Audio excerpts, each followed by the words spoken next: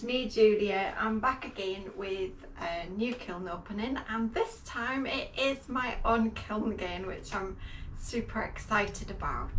So I have my workspace just about up and ready, so I'll give you a little tour first of all. Give you 1 second, just go out here, just turn you around. Here's my workspace, only a tiny little studio. Kiln's not normally there, it's up in the top corner, but I was firing, so I have all my bits and pieces, my glazing trolley, there we go, and my workstation there, and I can pull that table out a bit more. So that's my stand for filming, so I'll put you on there. Right, here we go. I had the briefest little look to see if it was shiny inside, to see if it had fired correctly, but I haven't looked at anything. So oh, there's a little fly. Perils of being outside, I guess. Right, I'm going to take this stopper out because I have that in just to get some fresh air in. Okay, right.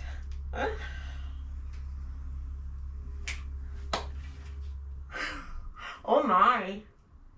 Okay, let's just get on with it. Right, I've got a couple of big things, so there's not tons in there, but I'll show you what's on the top little half shelf. I did 2 little trinket dishes just with some clay I had left over, and I did it in Duncan's melted caramel, which was actually on special offer at Pot Clays. It was half price, so I think that they're not making it anymore, but I wondered if it was going to be like Mako birch, so I'll let you have a look. It's slightly yellower than Mako birch, and actually with 3 coats it's covered quite a lot of the texture, so I'm wondering if 2 is okay with that one. So just a little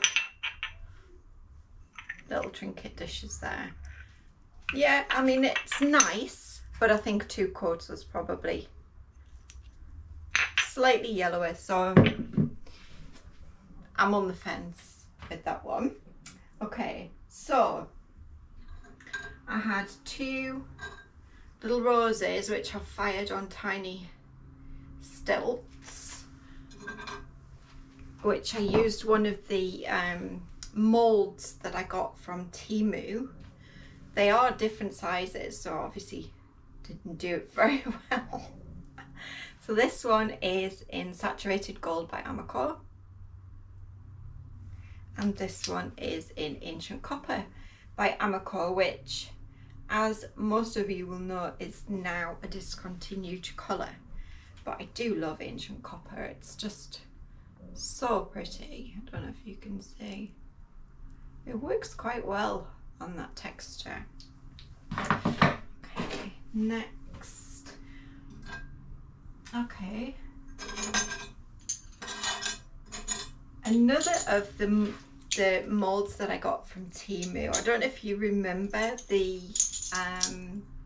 Oreo cookie one, which turned out really well. They also had a Lotus biscuit one. So I've had a go trying to get the Lotus biscuit colour, just for a bit of fun. That is the Bellissimo Wonder Glazes that are like Stroke and Coat. I put orange, caramel and a couple of drops of black just to see if I could get that biscuity colour. It needs maybe a little more orange, but yeah, I mean, they work okay. I'm quite pleased with them. That one still has the stilt attached to it, which I need to knock off, but that was the only way to get them glazed on the back, was to put them on the stilts. So they're kind of cute. Right, I also, with the molds, did these little, I think it's supposed to be a polar bear, but it's kind of cat-like, kind of bear-like. So I did There's a couple on the bottom as well. This one is a little one that I did in Amaco. What's the brown celadon called? Hang on. I'll tell you. Iron! Yeah, Amaco iron. My brain is not working very well. So that is actually the little half shelf. I'm going to put some gloves on because it's going to get hot further down. So let's have a look. So one kiln shelf. Ooh, oh wow. Oh, okay. Right, I'll get all these.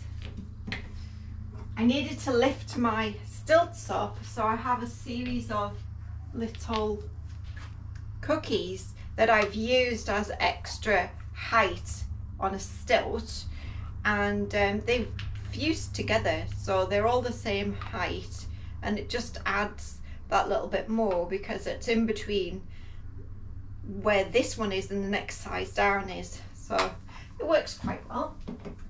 Let me just, I'm not going to put them there actually because they might fall on my pots and I don't want them to fall on the pots. Oh no, I've had a bit of an accident. I'll get that out first and show you. Okay, so I did a lot of stilting in this one. So I made some pumpkins. That one needs knocking off. And it's now fused pumpkins. So I stilted them, and this one has wobbled and come off its stilt and stuck to this one. So it's made its own art. But for, I know they're not actually well accurate pumpkins, but I am quite pleased with them. The colours on this one's lovely. I did this with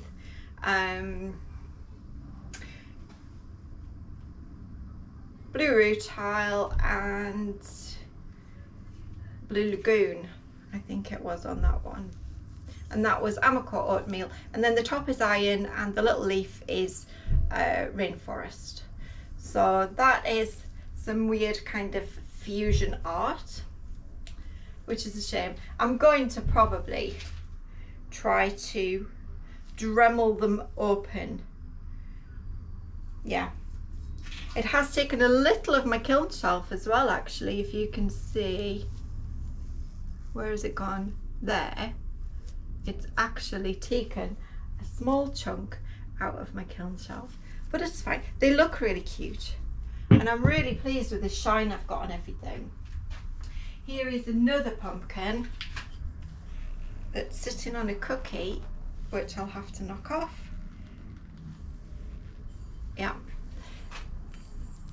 And this one is Amaco iron with seaweed and seaweed and Blue Lagoon. That's that one. Well, they're so pretty.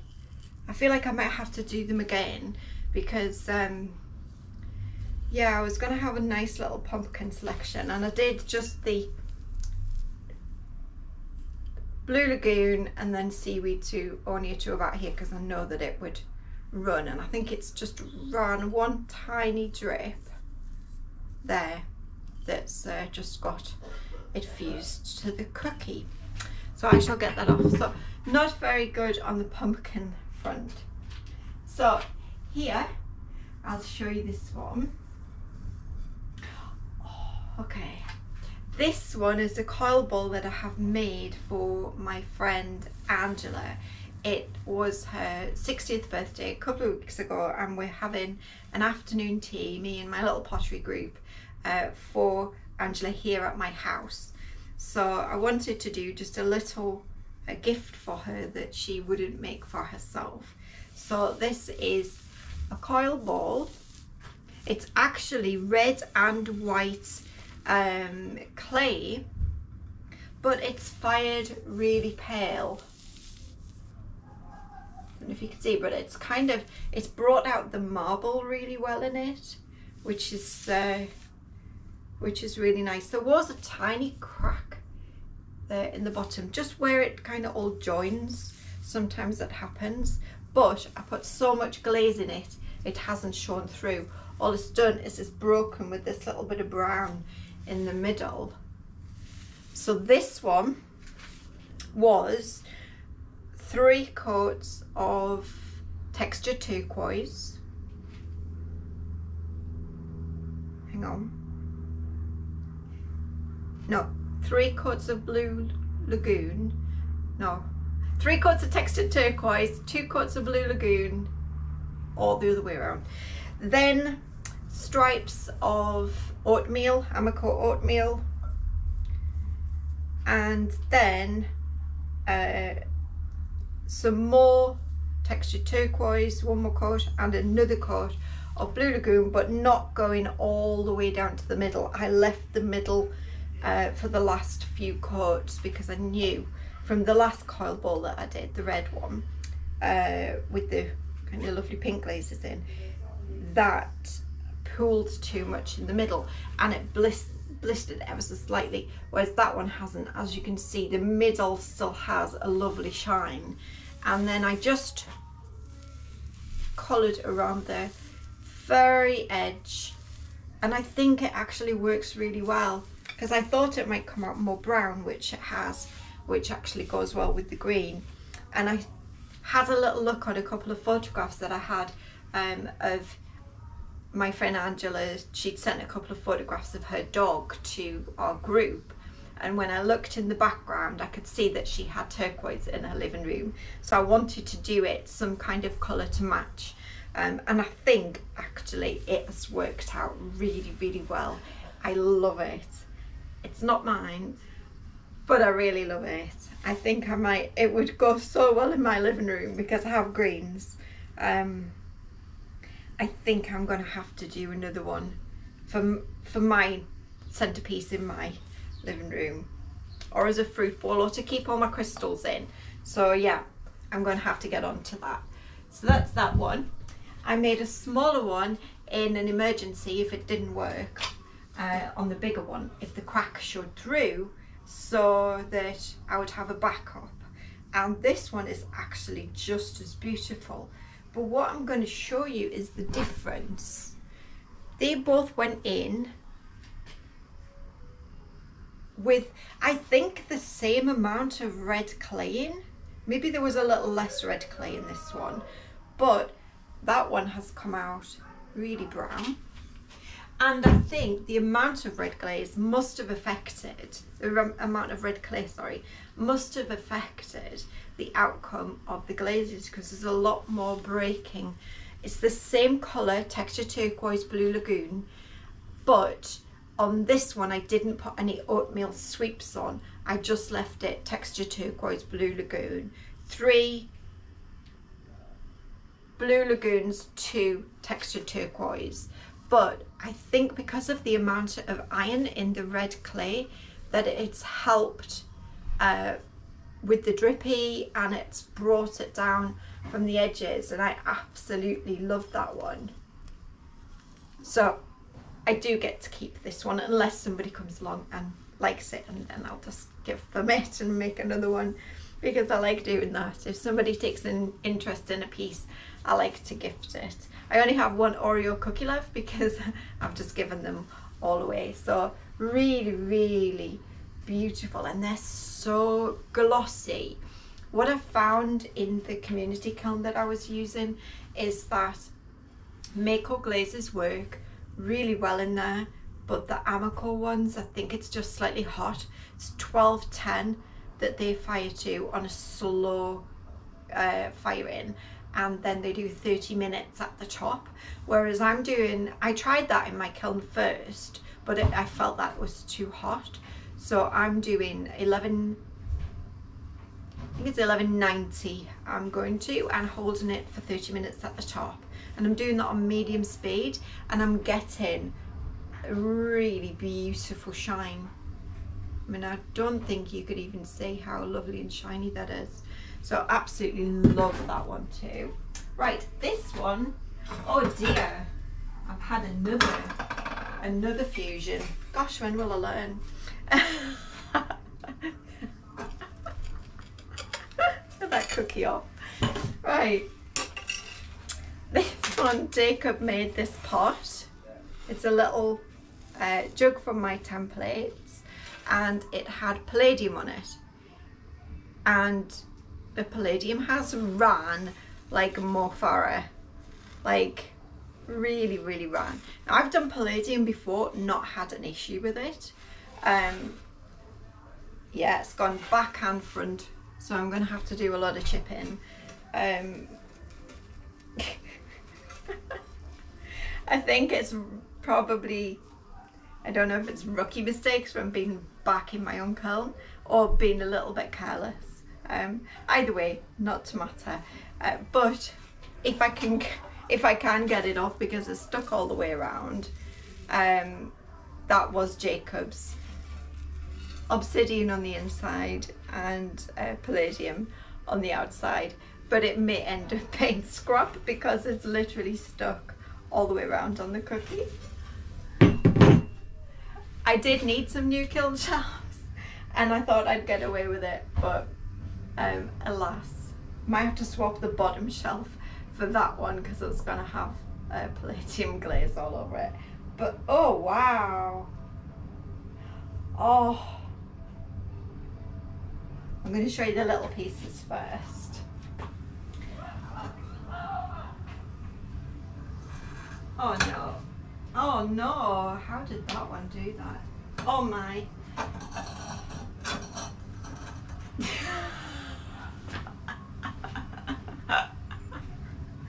Okay, so this one, little pumpkin with a hole through to hang on a, I've got like a big loop that I've wrapped with jute, like,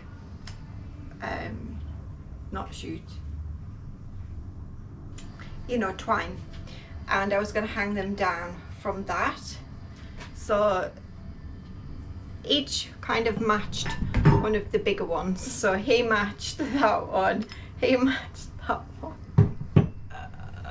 But I have underestimated the glaze slightly and stuck to the kiln shelf. So what I just said about using that shelf for instead of that one. Oh, my kiln shelves. Oh, they're just kiln shelves. It's no biggie. Right, let's get these out. Wow. Okay. I have 3 more of the little bear stroke cats. Smoky Mellow. Pink Opal.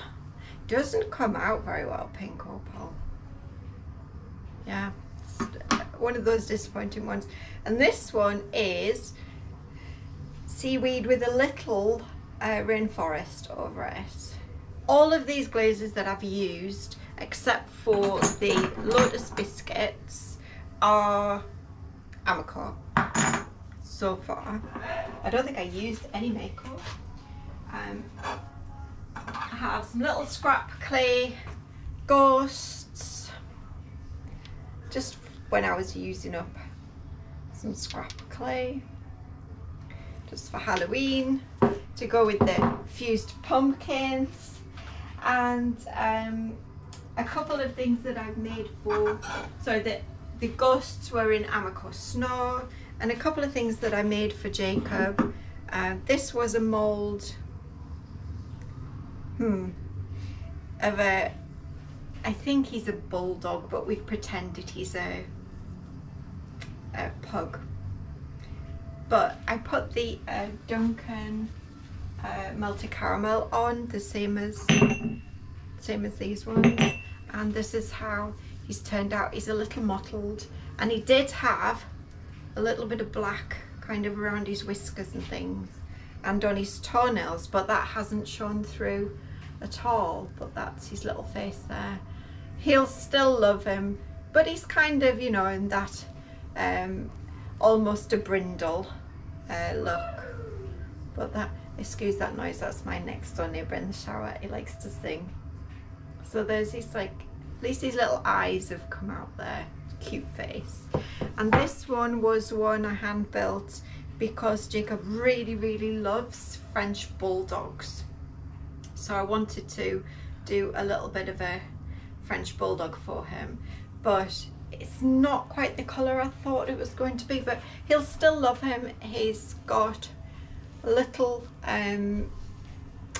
you know, like a dark around his muzzle there, and his ears and his tail and his little and pink inside his ears, which has faded a little bit again, but he's kind of cute and he's quite muscly, isn't he? It's cute. Right, last but certainly not least is this coil ball that I made. Wow. Okay, I must have done different bits of scrap clay. Now this was done in buff. Yeah, it was, they were all done in buff.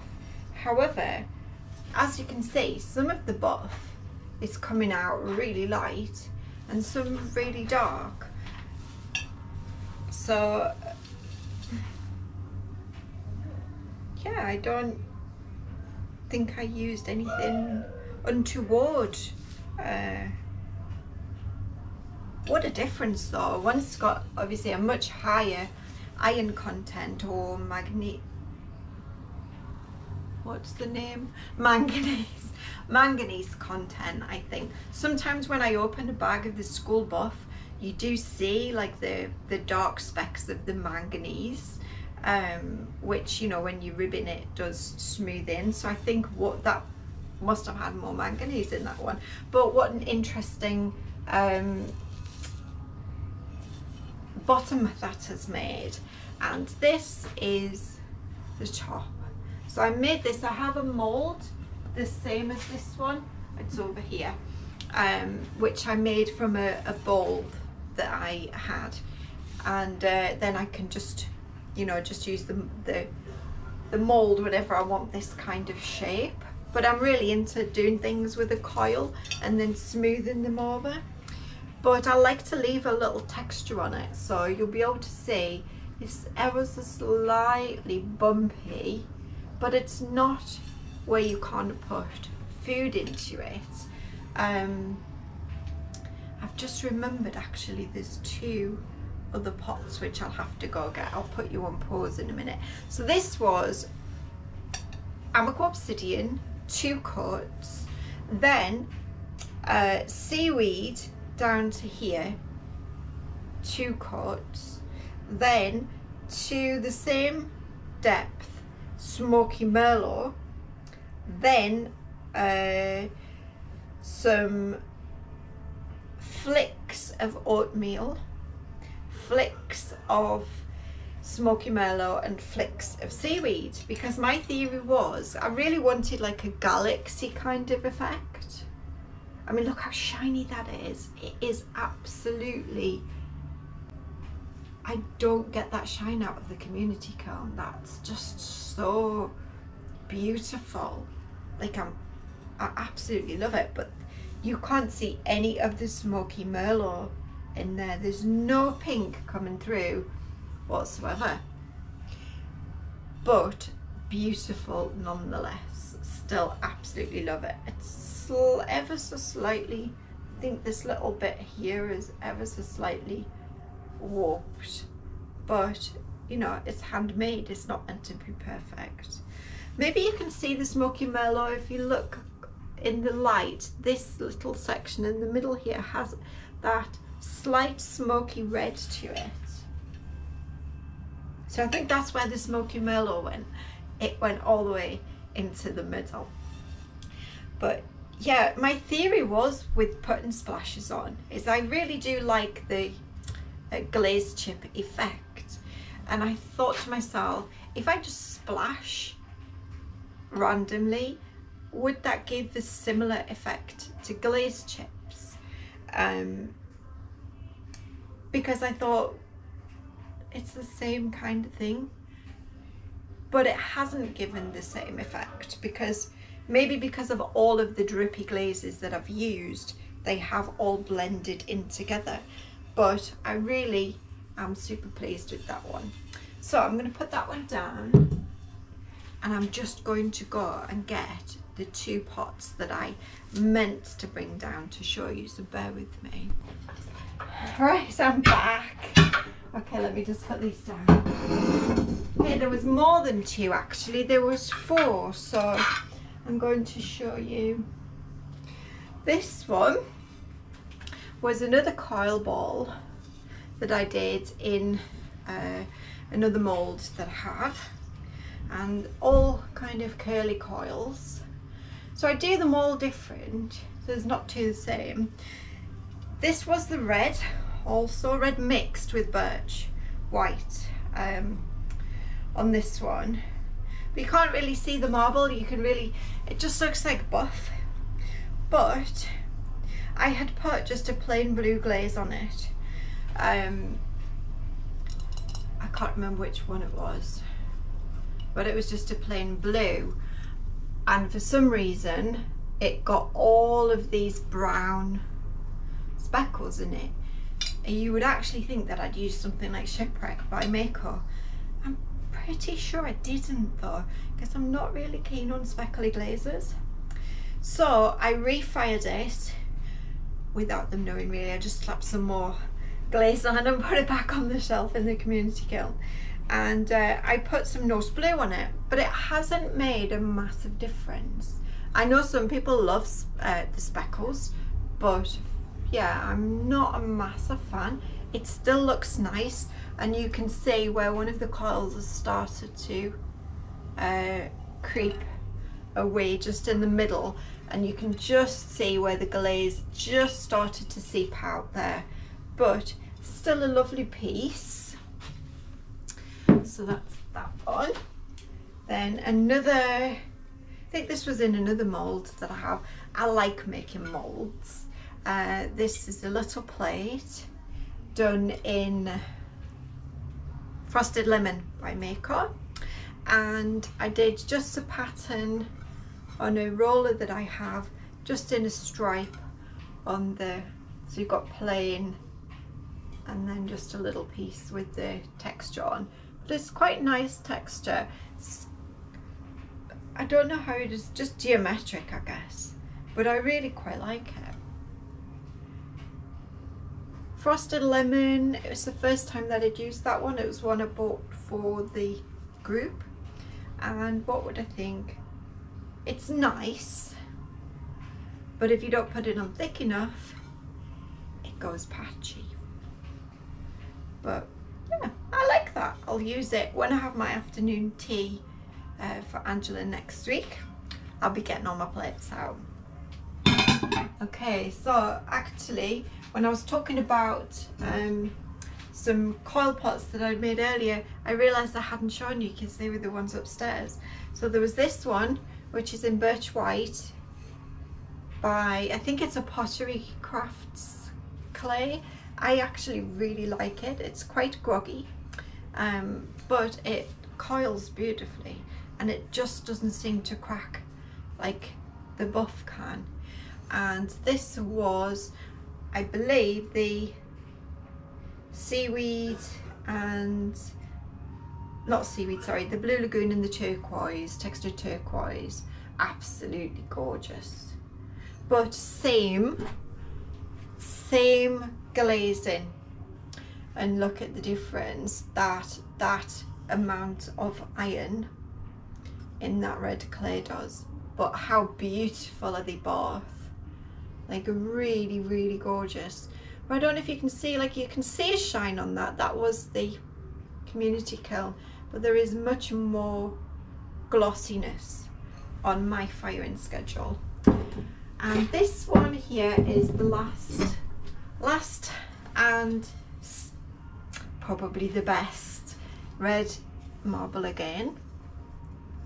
All the different coil patterns, and inside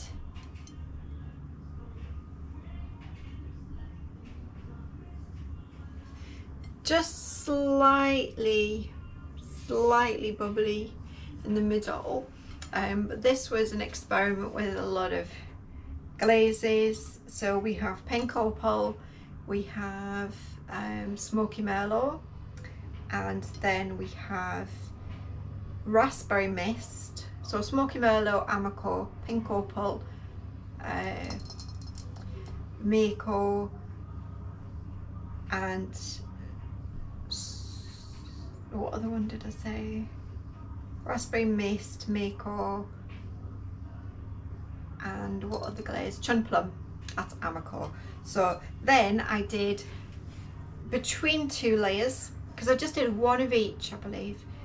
Between 2 layers I did sweeps down of flux, put another layer of glaze on, sweeps down with oatmeal, like that, Amaco oatmeal, and then the top layer was the raspberry mist, and that's the lovely colours that it turned out.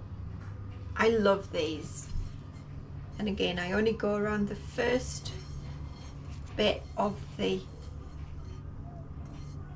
pot. And I love that the oatmeal has brought out some blues, or the flux has brought out some blues in there, which is really, really beautiful. So still my favourite, although Angela's is second favourite, I think.